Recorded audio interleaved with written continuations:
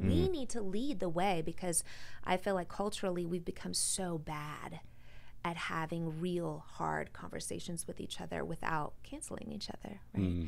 And so I thought it was a cool opportunity to have really intelligent people, really artistic people who all have faith in the Lord to come together around different topics and ideas and be able to share those things openly.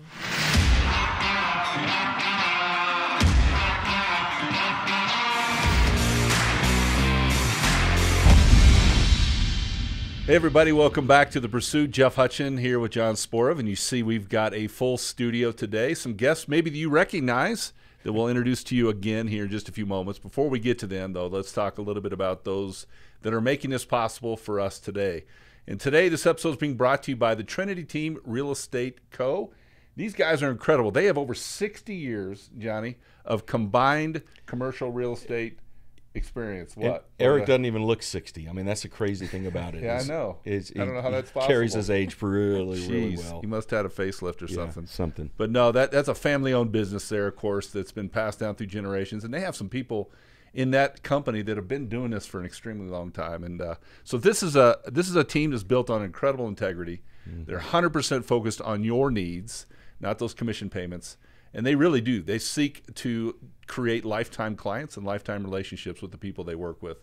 This is a faith-based organization that absolutely can take care of just about anything real estate for you guys. If you're looking in the commercial side, HOA management, investment, whatever it might be, buying that next home, this is the group you want to turn to. So reach out to Eric Fritzke and his team over at Trinity. You can find them at trinityteamrealestateco.com. So thanks to Eric. Well, John, I'm excited about today. We've got Rachel and Dave Amedei with us again. You know, last time, if you watched... Did you say it right? Yes, you got it. I mean, it's taken like 18 times. I know. It's like 4 months Thanks of practice. Thanks for calling that out. I appreciate 4 months of practice every day in the mirror. I mean, who needs enemy when you got an accountability partner like this? Friends right? like that. Right on the spot, make you look bad in front of the entire globe. Oh, you look good. No, no, man, we are excited you guys are back. Last time we were here, we talked a little bit about worship, the heart of worship, and you guys sang for us and incredibly gifted. But some really cool things have developed since then. Oh, yeah. Which I think we all had a sense that maybe there might be something a little bit deeper that God was doing in our relationship, and that's been revealed. John, you want to talk a little bit about what we're doing with these guys? So Dave and Rachel are taking over the contributor program.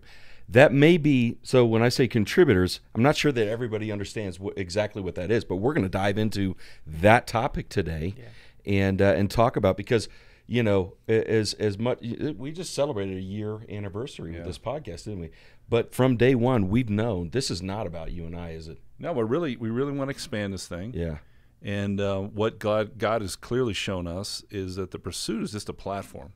That's it. A platform that allows others to kind of share their voice or their gift or their anointing. It doesn't have to be the spoken voice. It doesn't have to be singing. There's a lot of other things. And so when we talked to you guys initially, it was about this idea that, you know what, we want to begin to expand the platform into music. Obviously, that's an obvious gift that you guys both have. But as we unpack that, God began to show that maybe your involvement's a little bit bigger than that. So I'm going to turn it over to you guys to pick up the story from there, and how when we sat down in that conference room a couple months ago and began to unpack this with you guys, what did you begin to see and hear, and what resonated in your heart? We can start there. Well, I think for me, this concept had been on my heart for years. I had been thinking, just with culture where it was at, I'd been involved in churches for 15 years. I realized there's not a lot of places, number one, for Christian thinkers and artists, where they're not kind of put inside a box or bounded by whichever area of the industry they might be in. So for us, experience in the music industry kind of exposed us to this, that, you know, if you're a Christian artist, you really only get to sing Christian songs for the most part. And if you're a secular artist, they don't want to hear about your faith. And so for an artist that's a believer, that can feel really limiting. And I always shared, you know, faith-based songs anyways, but of course it's never the thing that anyone was going to go out and promote, or certain podcasts or certain news organizations. They didn't want to hear those songs necessarily. And so I loved this concept of supporting artists to be their whole selves and having a platform for that, because there's not enough of that. But also just this concept that the body of Christ needs to unify. And the cool thing about the contributor program to me was that we have a diverse group of people and a diverse group of thinkers, and that we could have conversations where we disagree. We could have viewpoints that might be different, but we're willing to sit down and open ourselves up and be vulnerable to those conversations and to share what we see in our perspective and our worldview and our truth. And Christians need to be better than the world at that. Like, we need to lead the way, because I feel like culturally we've become so bad at having real hard conversations with each other without canceling each other, right? And so I thought it was a cool opportunity to have really intelligent people, really artistic people who all have faith in the Lord to come together around different topics and ideas and be able to share those things openly. Yeah, I mean, I completely agree with you.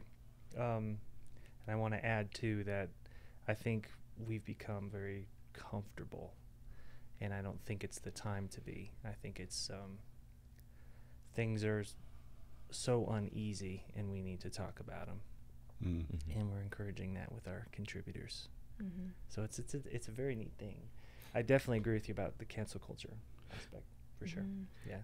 And art has an interesting way. I heard somebody once say that art is man's attempt to reach God, and that always stuck with me. There's a classic, I think it's it's Michelangelo, The Finger of God and Man, almost touching.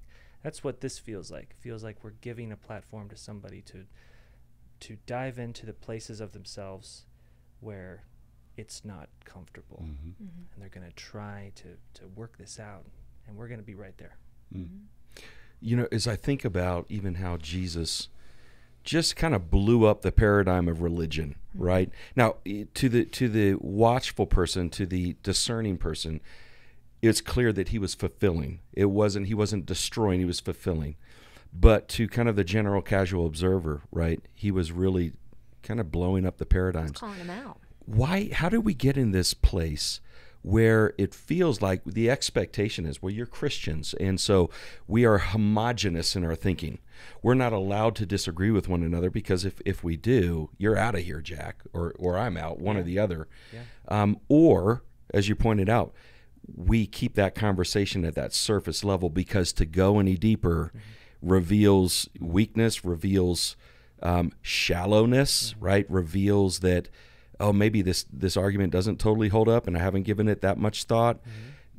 Reveals maybe there's not life there, right? So how did we fall into that place of being homogenous? You like that word?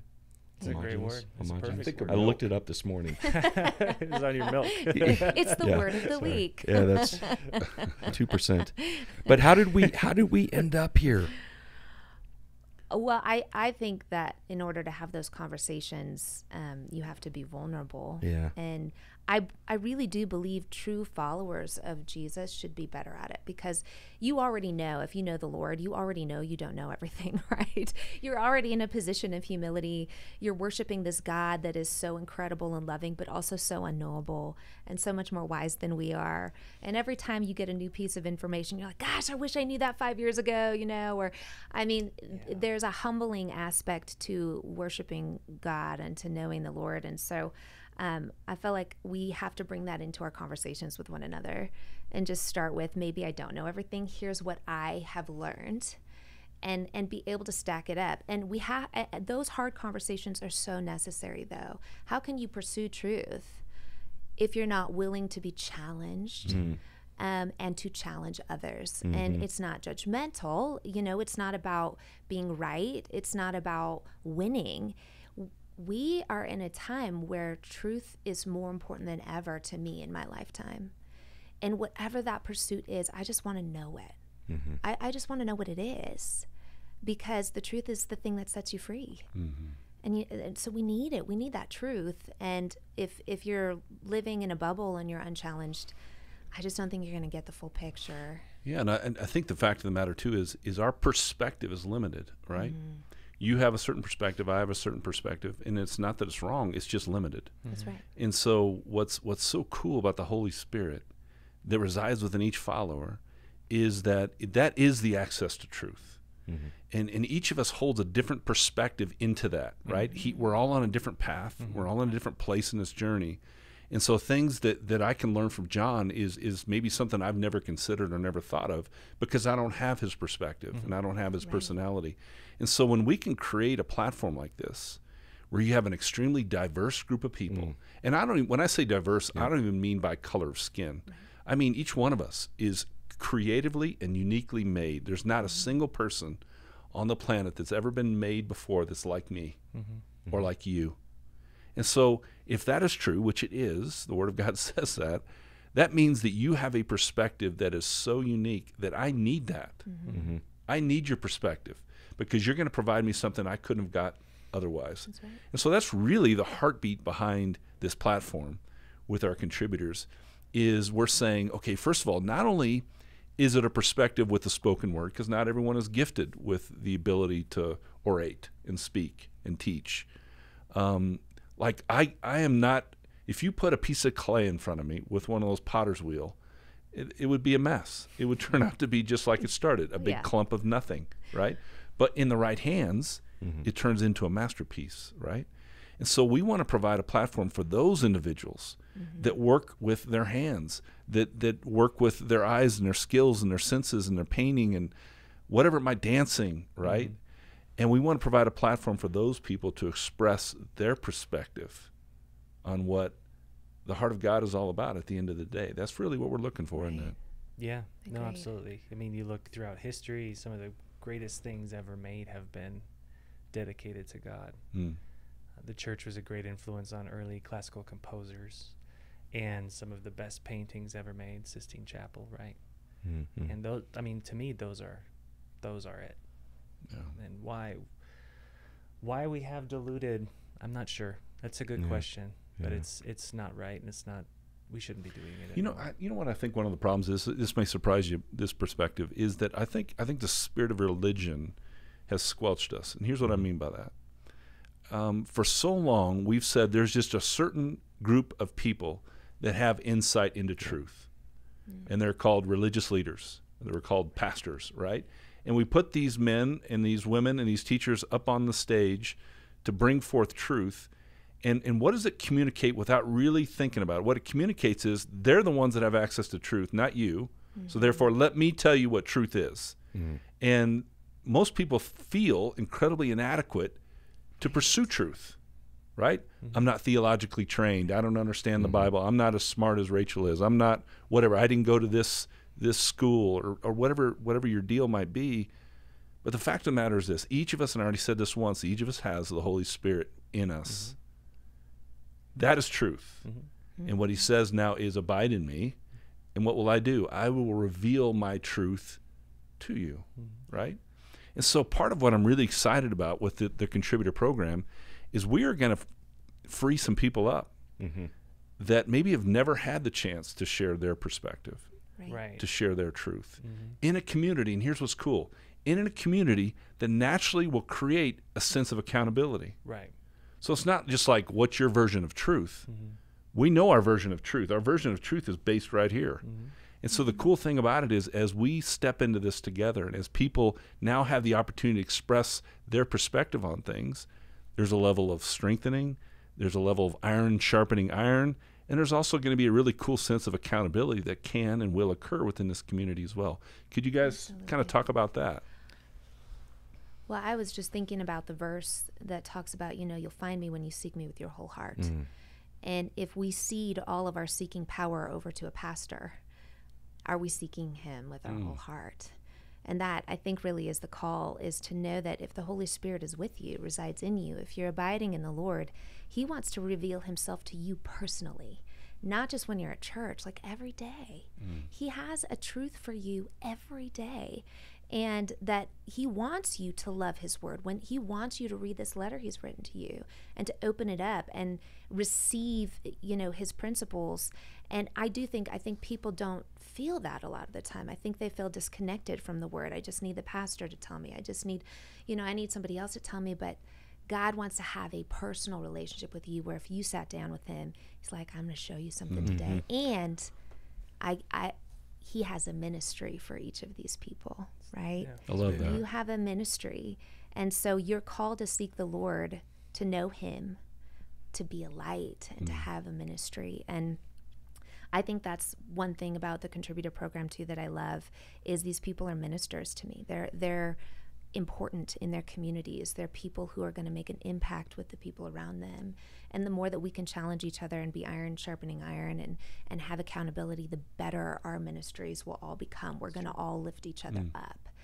And I think about, like, there are stories of, rabbis forever ago, right? And they'd fight with each other, basically. I mean, they'd argue doctrine, and they would all be fine with each other afterwards. They'd have these wonderful debates, and Jesus was asked really specific theological questions, and he was willing to answer them.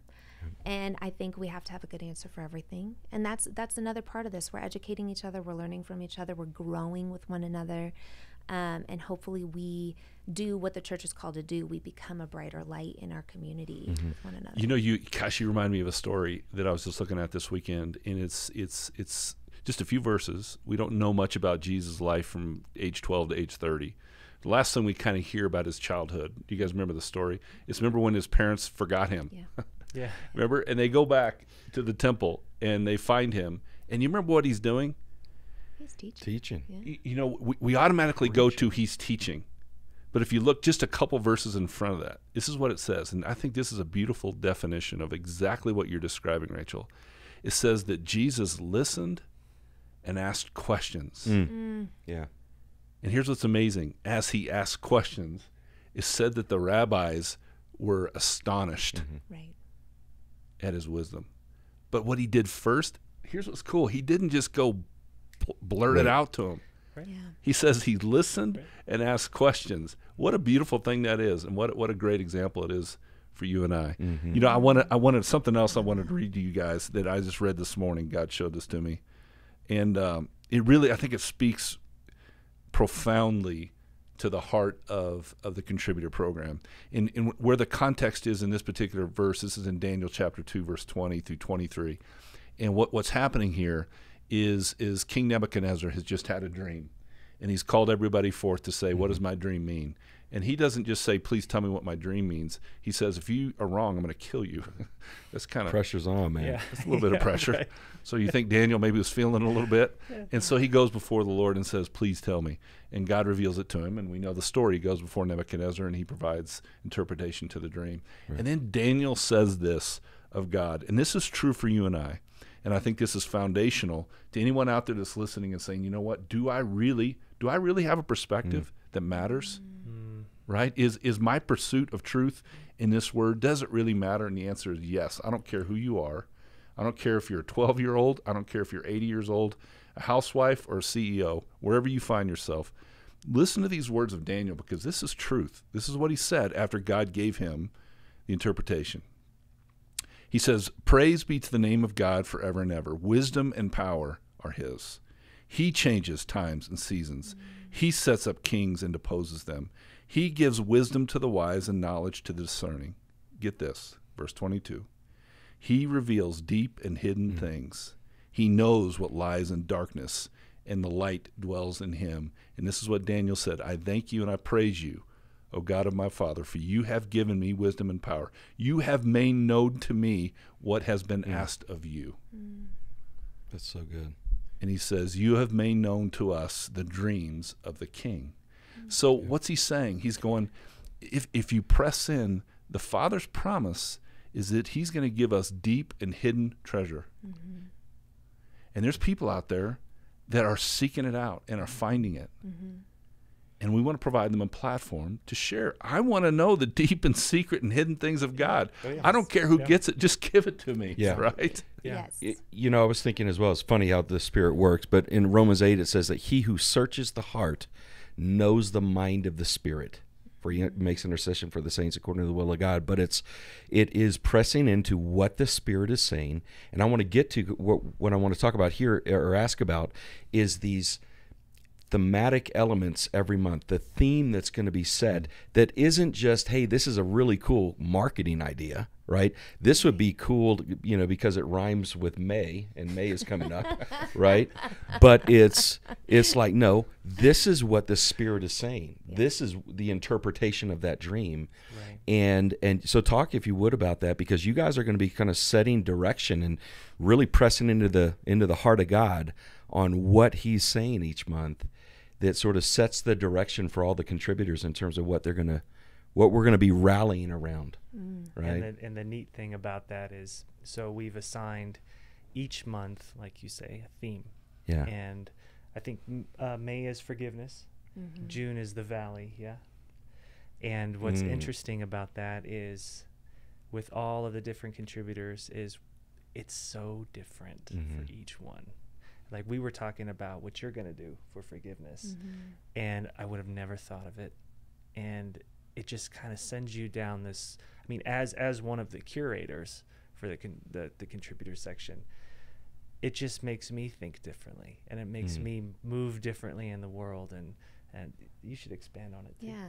I mean, God put on my heart this idea of forgiveness as the first theme. And I just thought, oh, forgiveness. It's a good one, because we I think don't think enough about that and the gift of forgiveness. And there's so many different ways to look at what is forgiveness versus what is, maybe being railroaded, or, how do we deal with forgiveness? But I realized just yesterday that forgiveness is the antidote to cancel culture. And the only way we're going to end this vengeful cycle is to forgive people, to let go, to love people the way that God has loved us. My mom reminded me of this story. There was this horrible event that happened years and years ago where just a crazy guy went in and ended up killing all of these children in this Amish school. And the school didn't even have a telephone, so the teacher couldn't get to anybody. I mean, this guy ended up murdering all of these kids. And I think the normal response to that would be vengeance. But these Amish parents of these kids made meals for and went to the house of the man who had killed them. Wow. And took care of the family for days and said, we know this doesn't belong to you. Your son did this. And we forgive him, and we want to forgive and took care of them. Ended the game, right? What Satan had intended to be a vengeful cycle and to create hatred and bitterness and confusion, they saw something beyond the physical. They understood a spiritual principle that sometimes I think what evil wants to set in motion, only someone who believes in the Lord God's forgiveness can stop. And it's going to be a route that we maybe never would have thought of as it's not natural. That's not a natural response. Very true. But Very it true. ended whatever was going to take place next, right? It changed the game. And I think that that's the power of forgiveness. And it's something that believers, I think if we explore that right now culturally and discuss what that really means, man, what a testimony and a light right now. Absolutely. Just the earth as God made it. Plate tectonics constantly moving. The earth is constantly shifting. The water cycle. Seasons come, seasons change. There's constant forgiveness in nature. And a classic example to me of the opposite of that is the planet Venus, where there's no plate tectonics and you have a runaway greenhouse effect, and it's literally hell. It's 800 degrees, the pressure's crazy. So you have Earth that is just constantly forgiving, and its sister planet Venus, which is the exact mirror opposite.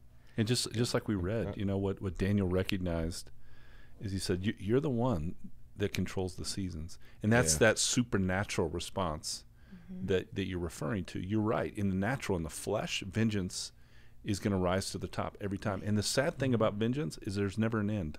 Right. No, it will never end. There's never an end. It will never stop the process of hatefulness and violence and anger and bitterness, which also is such a root of unforgiveness, right? And bitterness can just destroy your soul. And, I really feel like God is calling us to pull out those weeds, to get rid of our bitterness and to be ready to do supernatural actions. You know, I think about just the way that even forgiveness is expressed and the picture you just painted, right? We can talk about, Jesus said, the Pharisees were upset with him because he was forgiving sins and also healing people. And he said, which is easier for me to say, rise and walk, or your sins are forgiven? Like, it's kind of the same thing, kind of a deal, right? So we can dive into that. We can do a topic, a discussion on that right now if we wanted to, right? Or there's a painter out there that could be painting the first kind of sprouting of the blossom of a tree in spring that could express that exact same thought, right? Or a song that could be sung that might communicate, right? That forgiveness topic in a different way. And so far, that's what we've seen. We've seen, at least with a couple things I've seen from A, already a variety of thoughts and ideas. We've got a couple of songs lined up that are both very different parts of forgiveness. And I think, I don't know if you guys know this, I put on an event, we did together years and years ago. I was there. Where we had... That's good to know. It's good to know you're invited, man. Yeah, you got invited to that one. We had different types of artists create different types of art around different songs and those song ideas. And so we had someone create like short story fiction. We had like a physical art piece. We had paintings. Very we had cool. all sorts of... We had video. Awesome. And... I felt like it was such a cool opportunity to give that challenge to artists and thinkers too, to say, how deep can you go? Like your personal perspective on this particular topic, and just to see what comes out of it. And to have pieces, we'll have, you guys talk about being a museum. We'll have sections of a museum on different ideas. That is so cool. It was spectacular. There was like every artist like really dove in, really thought. It was so cool. There was a painter, he started with a black canvas and added light to it.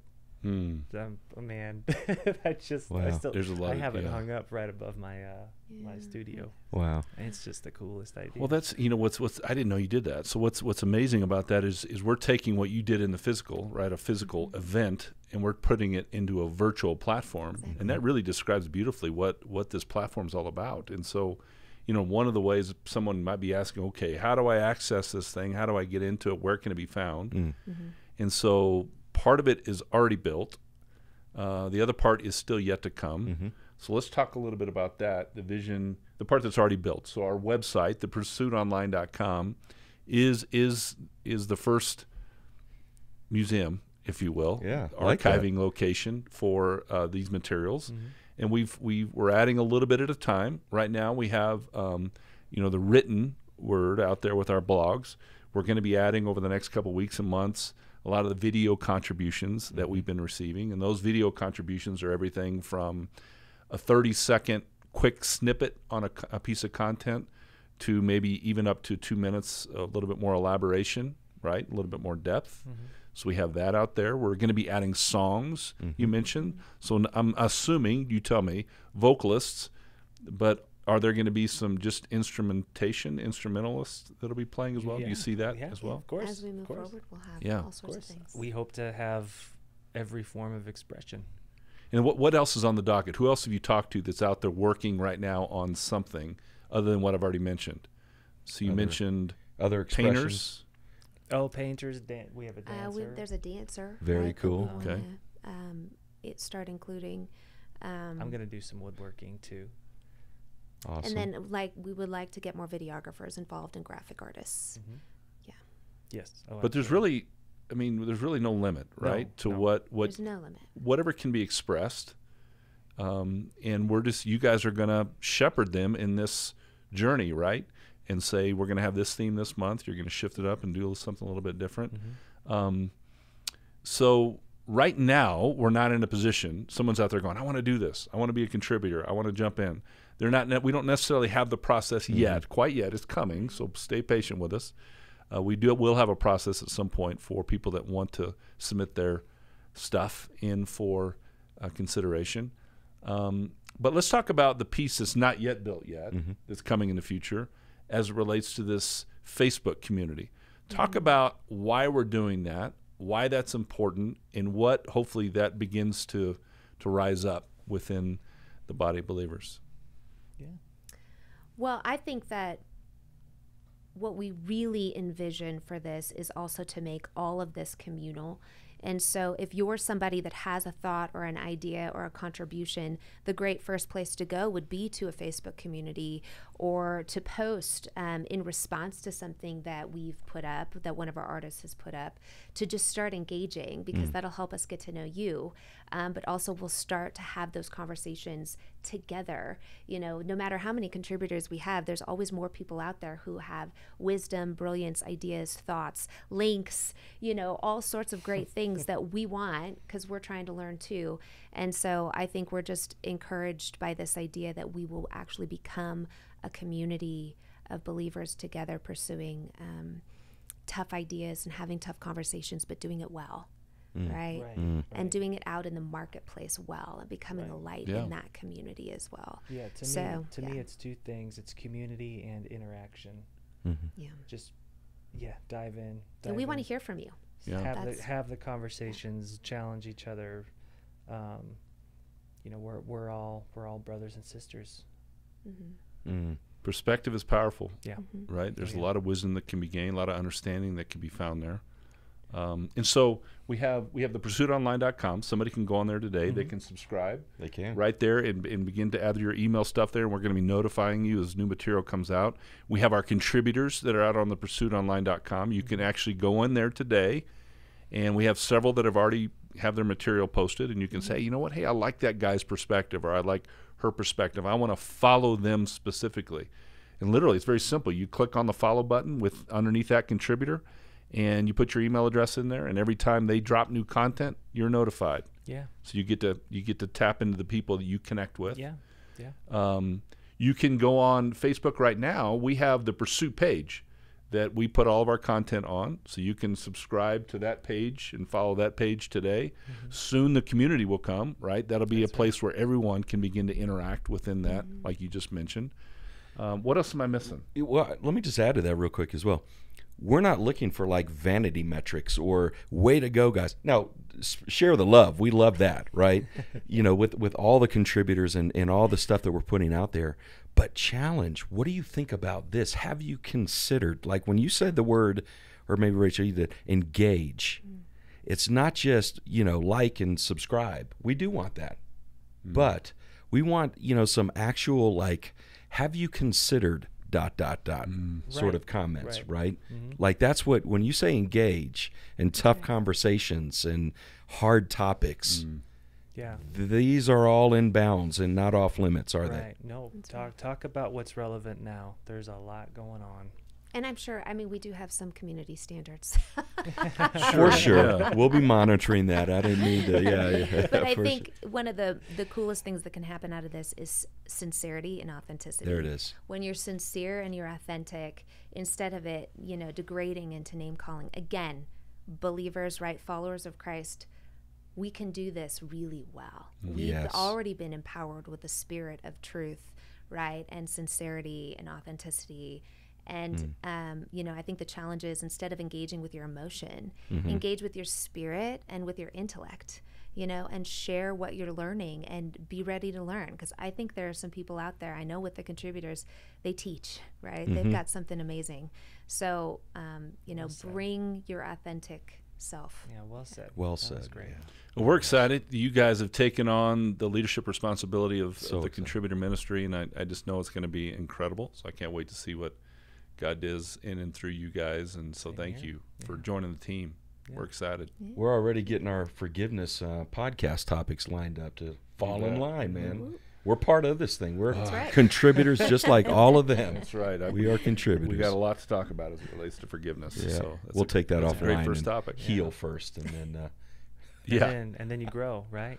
I like the transition of things, because you forgive and then you go into the valley. That's when you plant your hands in the nice dirt. transition. Yeah, it's so true. Yeah. Oh, man. Are you guys just going to be talking about how angry you are at each other, and then talking about how you can forgive each other? Yeah. It's You want to go there right now? We can go there right now if you want to. You know what? guys Let's wanna just cut these facilitate this cameras. discussion? I feel like maybe you guys should just talk it out. Just work it out We're gonna right talk here, it out. right in Right front of everybody. We're not here. Hey, well, everybody, thank you again for joining us on The Pursuit, and we will see you next time.